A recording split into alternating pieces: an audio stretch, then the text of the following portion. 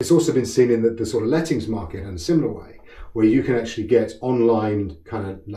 lettings agents, and they're charging £29 a month for your property to be let and managed. And then the next advert you see is £25 a month, and then it's 22. And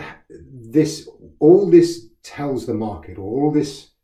informs those potential customers, is that this is the key metric, that actually whatever the others sitting at the back here behind pricing are, they are not relevant when compared with what the pricing element of the product is.